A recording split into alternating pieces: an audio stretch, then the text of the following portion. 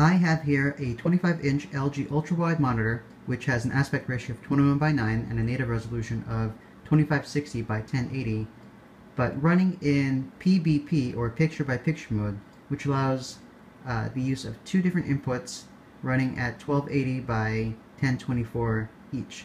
So in this particular case, I have Mac OS 10 on the left, running from an older 2010 MacBook Pro and a Henge dock, and Windows 7 on the other side, running from this desktop tower.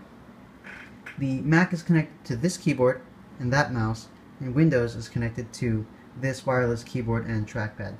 Now, if I want to work on Mac, of course, I can just use the wired mouse and keyboard and open something up. And let's go and type something there. And likewise, I can use this wireless trackpad and keyboard to work on Windows, which itself, it's pretty productive anyway, having two different inputs with two different systems on the same screen.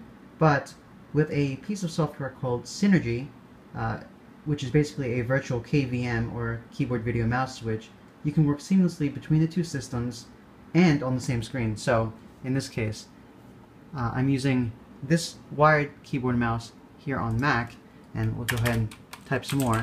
But if I wanted to switch over to the other side, I can just seamlessly, with a server running on this computer and a client software running on this in the background, I can move my mouse over the border into Windows, and using the same mouse and keyboard, I can type and work in Windows.